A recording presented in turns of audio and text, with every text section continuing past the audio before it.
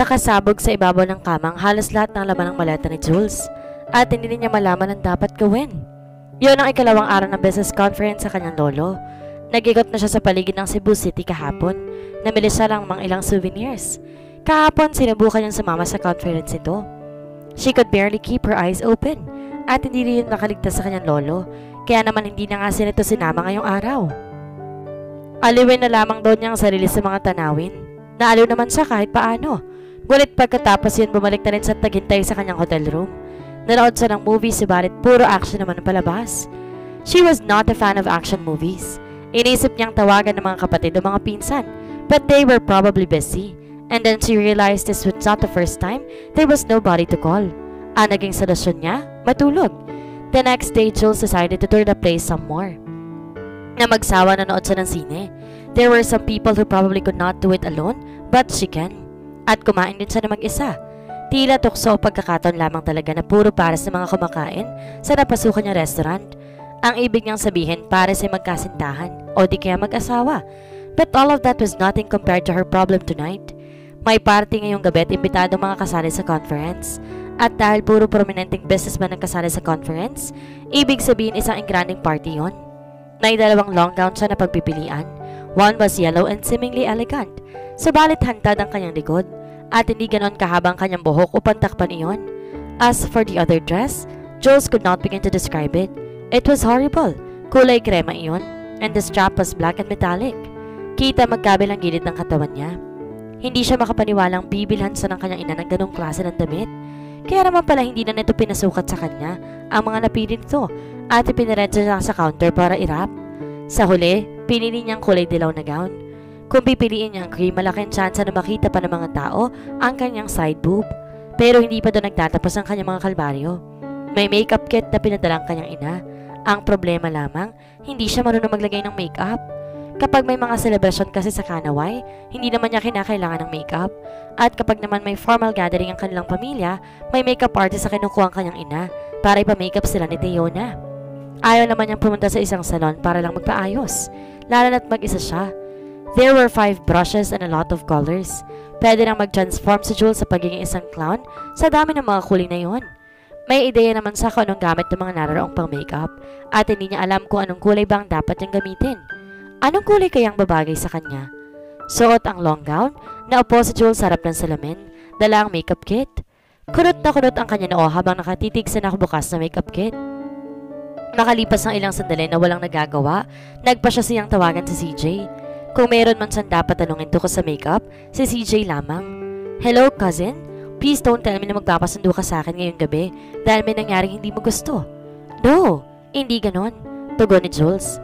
Quite the opposite. Please, tulungan mo ako. Hindi ko alam kung paano lalagyan ng makeup ang sarili ko na hindi ako magmumukhang katawa-tawa. Humagikik si CJ mula sa kabilang linya. Sorry, ngayon ko lang nalala na hindi ka pa nga pala nakakaranas na mag-apply ng makeup sa sarili mo. I'm glad you find this amusing. Matabang na tugon niya.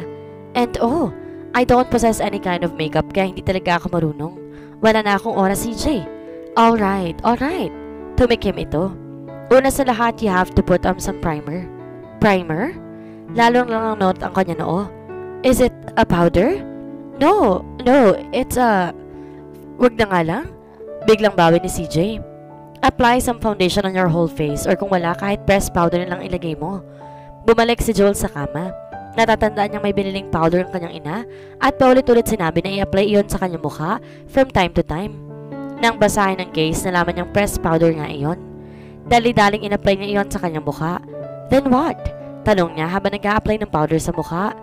The phone was in loudspeaker mode. Eyeshadow mo nang ilagay mo. No! Eyeliner muna or better yet, lipstick na lang muna. Choose the reddest one. Sa halip sundin ng pinsan, ipinili ni Jules ang pink na shade. The faintest of pink. At nang mailagay na yun sa mga labi, na satisfied naman siya sa naging epekto na yun. Magtatanong pa sana siya kay CJ nang marinig na may nag-buzzer sa pinto. Mabilis siya nagpaalam sa pinsan matapos itanong kung ano pa mga kasunod na steps. Lumabas siya ng silid at tumungo sa main door. Napagbuksan niya ng pinto ang kanyang lolo Jeronimo kasamang assistant nito. Are you ready? Tanong ng lolo niya. Kahit hindi pa inapatango si Jules. Let me just get my purse. Pagbalik sa kwarto, sinuklay lamang niyang lagpas balikat na buhok bago nagmamadaling lumabas. Ibinalik niya ang ngiti ng kanyang lolo tumawak sa baraso na in-offer nito. Nag-e-enjoy ka ba sa pananatili natin rito, Juliana? I'm sorry if I cannot accompany you. It's okay, lolo. Kaya ko namang magmasyal mag-isa at nag-e-enjoy talaga ako. It was a half-lie. Look, Juliana, tonight is a special night. Ngayon pa lang iahanda na kita. People will look at you differently dahil apo kita. Pero hindi lang yon. You are a beauty so those young and eligible men will surely want to meet you. Napakaraming beses nang nasabi kay Jules na siya ay maganda. From relatives to family, friends. They all agreed that she was the most beautiful among the Digala women. Maaring si CJ daw ang sikat sa kagandahan. Subalit kung titinang maigi ang kanyang mukha, talagang mas nakahihigit siya. Noong teenage years na magpipinsan, pinipilit siya ng ina na maging modelo rin gaya ni CJ. Pero matigas siyang tumanggi. Kahit ilang libong tao pa sigurong magsabi sa kanya na maganda siya, hindi niya gagawin yon. Her cousin was born with it. CJ was a natural when it came to modeling. On the other hand, she was a born farmer. Napangiti siya sa naisip. Para sa nangiting yan? Tanong ng kanyang lolo na pumukaw kay Jules. Nothing, lolo. I'm just excited. Good. Dahil ipapakilala kita sa mga confidant ko at sa mga anak nila. Most especially their sons. You need to find a match soon. Napatigil sa paglalakad si Jules. Bigla siya naguluhan. But lolo, hindi po ako sumama sa inyo dito para humanap ng, as you have said, match. Nonsense. Ikinumpas ng matanda ang kamay na walang hawak na tungkod. You're 27. 26. Of course, you're 26. The perfect marrying age. You don't have to worry about the prospects. I have narrowed them down into 3 gentlemen. Now let's move on dahil tiyak na kanina pa nagsimula ang party. Tila robot na umagapay si Jules sa paglakad ng kanyang lolo. Subalit sa loob ng kanyang isip ay nagbuunahan ng mga tanong. Gusto pa niyang linawin ang sarili sa kanyang lolo. Subalit naroon na sila sa loob ng malaking bulwagan kung saan ginaganap ang party. It was so bright and the music was subtle. Every gentleman looked dashing in his tux or suit. The ladies looked elegant in their gowns, and she, Juliana de Gala, wished she did not accompany her grandfather. Kasunod niyon, kaharap na nilang isa sa mga kaibigan ng kanyang lolo, a certain Don Federico Arellano and his son, James Arellano, may-ari ng isang shipping line ng mga Arellano. It was a business their family did not have. You have a very lovely granddaughter, Don Geronimo. Oh well, you know it's in our genes. Tanging pangiti lamang ang reaksyon ni Jules sa sinabi ni Don Federico. Would you mind if I ask kung anong bahagi ng DGC ang minamanage mo, Miss Juliana? Tanong naman ni James. Naging alerta si Jules. Gusto niyang i-clarify na hindi talaga siya bahagi ng DGC at wala siyang balak na magtrabaho roon. I am actually, she's one of my successors. Malumanin na tugon ng kanyang lolo. Hindi ito tumitingin kay Jules, ngunit alam niya ang warning na nakapaloob sa ekspresyon nito, even though he was smiling. Tila satisfied naman na mag-ama sa sagot ng kanyang lolo. Niyaya pa siya ni James na magsayaw na pinagbigyan niya upang hindi magmukhang bastos.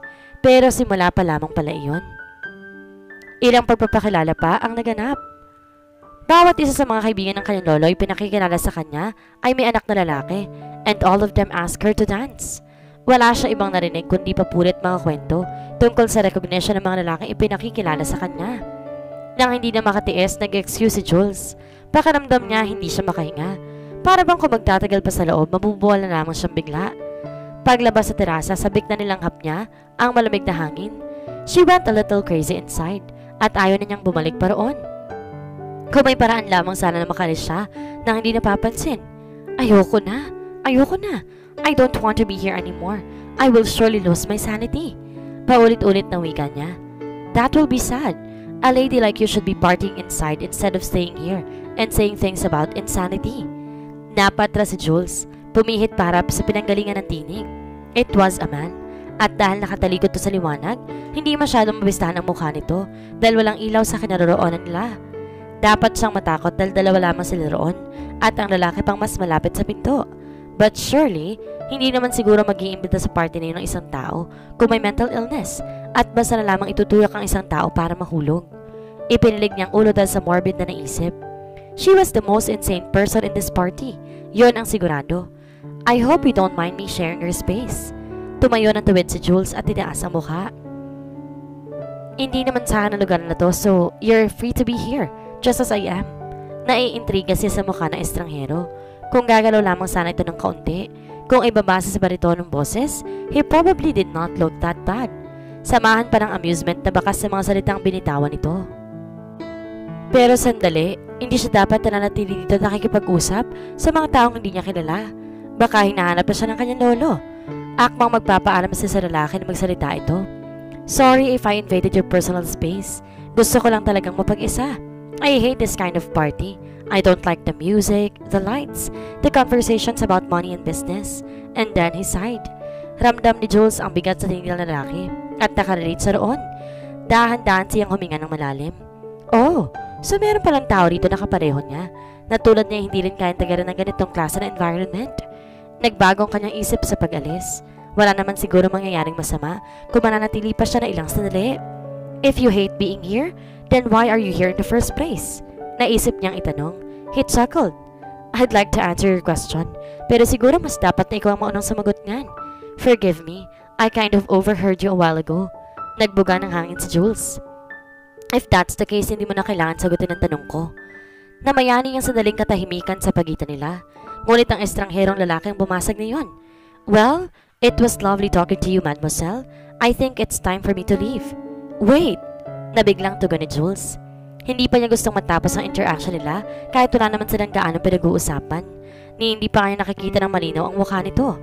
Gusto ko na rin, she cursed herself. Hindi siyang klase ng tao nag-i-stammer sa harap ng isang estranghero. You're not invading my personal space. You can stay. I don't mind. Thank you. I appreciate your offer, but I think I will have early tonight. Nakaramdam ng magkahalong inggit, panghihinayang at pagre-rebelde si Jules. She found it revolting that men had a choice while women had none. But oh, she had a choice as well. Hindi naman sinabi ng kanyang lolo na kailangan niyang manatili hanggang sa pagtatapos ng party. But before I leave, would you mind telling me your name? Juliana. I'm Juliana. Hindi nga pala niya hinahayang tawagan siya ng Jules ng ibang tao. It's a pleasure to meet you, Miss Juliana. She was dying to see his face in delight. At kung aalis talaga ito, nangangahulugan iyong mamaya lamang kailangan niyang bumalik muli sa party and talk to people she did not know. Sir, can I... Well... Eto na naman siya. Huminga siya ng malalim. Kung hindi ka labisan, maaari bang sumabay ako sa iyo palabas ng hotel na ito? Sure. Sabay silang tumungo sa pinto patungo sa bulwagan kung saan naroon ang party. Ngayon may sapat ng liwanag upang makita niya ang mukha ng estranghero. His profile was quite marvelous. At nang i-offer nito ang braso, humawak siya roon. And then they stepped inside and into the light. I have a plan. I hope you will agree with me. Anong plano mo? Palihim niyang inililibot ang lolo. Ang paningin, sa paligid upang tingnan ito. Nagkunwari tayong nagsasayaw, then we will dance our way out. Gulat na bumaling si Jules sa lalaki, nang ilagay nito ang kanyang mga kamay sa balikat nito at tapitin sa bewang. She met his blue tantalizing eyes. Para siyang hinihigop hanggang nakikita na lamang niya ay ang mga matang iyon. And he was tall. Hindi maliit si Jules. She was a little bit over 5 feet and 5 inches at nakasuot pa siya ng mataas na heels. Ngunit mas mataas pa rin ang lalaki. She had danced with other men before. Mga lalaki na gusto ng kanyang ina na kilalanin niya. But none of them made her feel this way. He was making her feel special and bothered. Dahil nakatutok lamang sa kanyang mata ng lalaki at halos hindi kumukurap. Napakaraming beses na siya nakakita ng gwapong lalaki, but none of them intrigued her. Gustong magsalita ni Jules, basagin ng chance na bigla na lamang nagkulong sa kanya. Pero hindi niya maibok ang bibig. Dumiin lamang ang kanyang, they felt hard. Ang mga daliri sa balikat ito. Speaking of his shoulders, we're here. What? Lumipat ang tingin ni Jules sa mga labi ng lalaki. Oh, what a pleasant surprise. They were reddish and sensual. She did not think a man's lips could be this sensual. I said, we made it here. Binuksan nito ang pinto at hinawakan siya sa bewang upang alalayan sa paglabas. Tulad ng sinabi ng lalaki, naroon na sila sa labas ng bulwagan, sa pasilyo. Dinig pa rin ang musika sa loob, but at least walang tao roon. Nakahinga ng maluwag si Jules. Maraming salamat. Ngumiti ang lalaki, showing off his teeth. Sa bawat gawin yata ng lalaki, lalo lamang itong gumugwapo sa paningin ni Jules. Bagay dito suot na black tuxedo. Tila ba hindi ito nag-adjust sa damit, kundi ang damit mismo nag-adjust upang makasabay rito. Delikada siya. It felt like she was attracted to him. Kung gusto mo, ihahatid na rin kita sa hotel kung saan ka dumutuloy. No, thank you. Nginitian niya ito bago na simulang lumakad upang makalabas na ng hotel. Magta-taxi na lang ako. Salamat ulit sa tulong mo. Umagapay ang lalaki sa paglakad ni Jules. Can I offer you anything? No, And again, thank you. Alright. Maya-maya iusal ng lalaki. Nakasabay pa rin ni Jules sa paglabas ng hotel. But at least let me get you a taxi. Ang iniisip ni Jules magpapatawag ito ng taxi sa guard. Subalit nakalabas na sila nilagpasan lamang nila ang mga gwardya at sa halip tumayo ang lalaki sa gilid ng kalsada at ito mismong pumara ng taxi. She was astonished. It was so unlike him. Well, typical rich people like him would not do that. Marahil kabilang din ito sa minority na tulad niya at ng iba pang kapamilya. Have a safe trip. Anito na ipagbukas ng pinto ng taxi si Jules. Nang isara ng lalaking pinto, tumakwang ito at sumilip sa bintana. Paulit-ulit ka nagpapasalamat. Now it's my time to say thank you. Thank you for this wonderful evening, Miss Juliana. Nang tumalikod ng lalaki, nakadama ng panic si Jules. Sandali lang, anong pangalan mo? Dahan-dahan namang pumihit ang lalaki. It's Brando. Cheers to your success, Mr. Lancer Nicolas. Matapos ang pinapakinggan ng kanilang mga baso at pag-straight sa laman niyon, nagsalita si Lancer. Future success. Pagtatama niya sa kaibigan. Bagaman maluwang din ang pagkakangiti. Ngayon ako mas naniniwala na kaya mga i-charm ang kahit sinong babae. Kung magtutuloy-tuloy ito, she will be the youngest woman na makakarelasyon mo. Bahagyang umangat ang sulok ng mga labi ni Lancer. He was not offended by his friend's bluntness. Bukod sa mahigit 10 taon na niyang kasama ito, kakilala at kaibigan si Steven, totoo rin naman ang sinabi nito. His life was all about relationships with women, rich women. Some may call him a gigolo or the male counterpart of a social climber, whatever it was. Taong nakakaalam o makakaalam ng escapades niya. Maaaring masama ang tingin sa kanya ng mga ito. Lancer did not care. Ang mga sinasabi ng isang pamosong linya sa pelikula, I don't give a damn. There was one only important thing in my life. Money. Hindi siya magnanakaw. Hindi siya nakikipagrelasyon sa mga nakakatandang babae para hututan. Kusang loob na nagbibigay sa kanya mga ito. And there was a big difference. They gave him material things and money out of gratitude. Why? Because he was a goddamn lover. His last conquest was a middle-aged socialite. Biyuda na ito at walang ibang gustong gawin kundi ang magkasino. She was so damn rich. He would have stayed with her dahil maaaring may chance na pakasalan siya nito. But damn her sons! Tinakot na mga itong ina nang malaman ng kanilang relasyon. Para layuan ng biyuda, inoffer ng mga anak nito si Lancer ng pera. Siyempre pa, tinanggap niyang perang yun at mabilis siyang umalis sa Italy. Sa pag-alis niya ng Italy, wala siyang ginamit niya roon. Iniwang bakas. Tanging ang pangalan lamang. So, what is our plan to lure this elegant and extraordinarily beautiful young miss? Tanong ni Steven. Ikiniling ni Lancer ang ulo. Wala pa siyang plano, gagawa pa lang. Ang mahalagay alam na niyang nahulog na sa kanyang loob ni Miss Juliana de Gala. Sigurado siya sa bagay na iyon. The look she gave him was lustful and wanting. Ang kalimitang tingin ay binibigay sa kanya ng mga babaeng nakakasalamuhan niya. Ang kaibahan na nga lamang, hindi isang babaeng nasa 30s or 40s si Juliana. She was a young woman. Nagawa ni Lancer makapunta sa party na tayong matataas na tao lamang sa mundo ng business ang nakakadalo sa pamamagitan ng pang-aakit sa isang byuda. His expertise. Sa isang ngiti at ilang inventong kwento, inimbitahan sa nito na maging chaperon sa parting dadaluhan. He agreed. Basta mga party na puro mayayaman at may sinabi sa lipunan, hindi niya mapapalagpas. He would have settled for the widow kung hindi lamang niya narinig ang bulungan ng mga kausap ng byuda.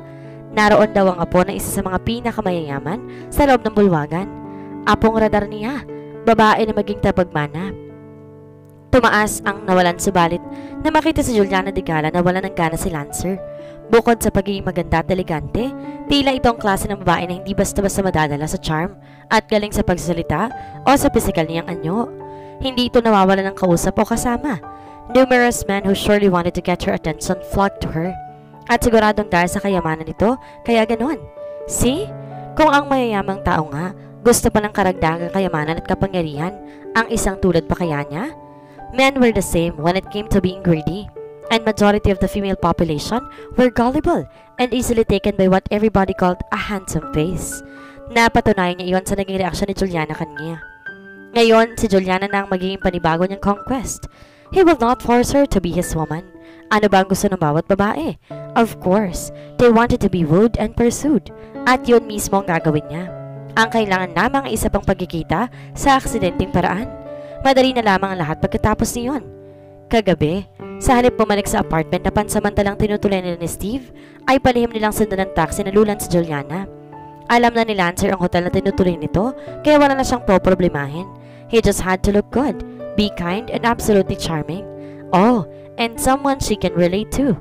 Kung mayaman nga talagang bago mong amore, maybe after this, maybe we could get settled somewhere. Yung hindi na natin kailangan lumipat. Tinignan ni Lancer ang kaibigan na si Steven. Sa tagal ng pinagsamahan nila bilang magkasangga at itong mga huling taon bilang business partners, ngayon lamang nagsalita si Steven ng ganoon. Nakarating na sila sa maraming mga bansa, pabago-bago sila ng identity at walang iniiwang bakas. At tulad nga ng sinabi niya, wala siyang ninanakawan. Lahat ng perang meron siya ay kusang loob na ninalok at ibinigay sa kanya. Pero bilang pag-iingat na rin, kaya ginagawa nila si Steven ng ganon. Lancer would love to get settled in a nice house, maybe in California or Hawaii. Sa mga bahagi ng mundo, wala siyang babaeng nakarelasyon. Saka na lamang niya iisipin kapag nakuha na niya ng gusto ang loob ni Juliana.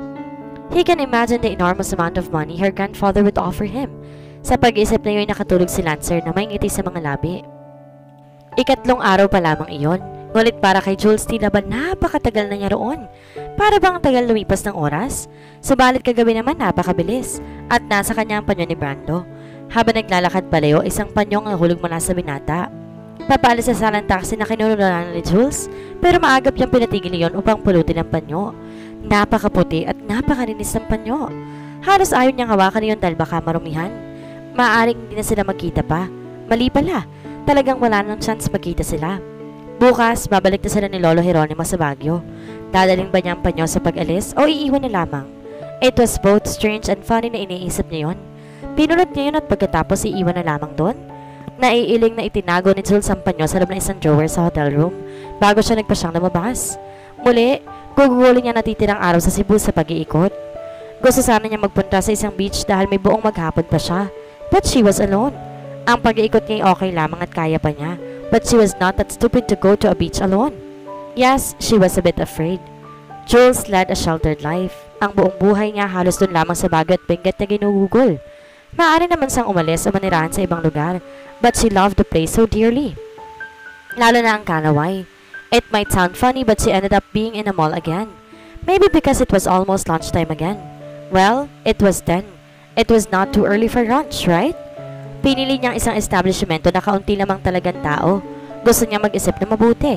At mas magagawa niya iyon kung hindi madidistract sa mga tao sa kanyang paligid. Kaninang umaga, kinausap siya ng kanyang lolo. Inaasahan niya yun dahil sa biglaan niyang pag-alis sa party. Sinabi niyang sumakit ang kanyang ulo kaya nagmamadali siyang umuwi at hindi na nakapagpaalam. Binuksan nito ang paksa tungkol sa mga lalaking ipinapakilala sa kanya nang nagdaang gabi.